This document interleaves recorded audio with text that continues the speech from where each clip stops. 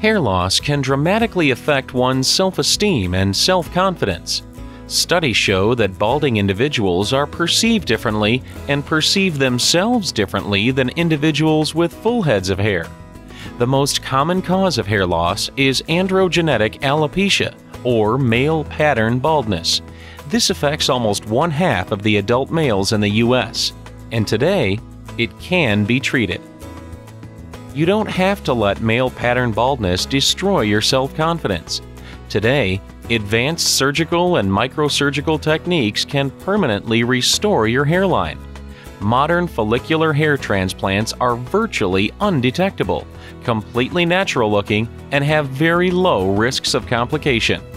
Our hair transplants never look pluggy or cornrowed.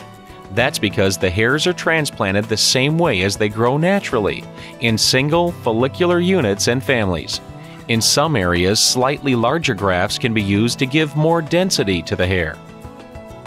Hair restoration is not just for adult men.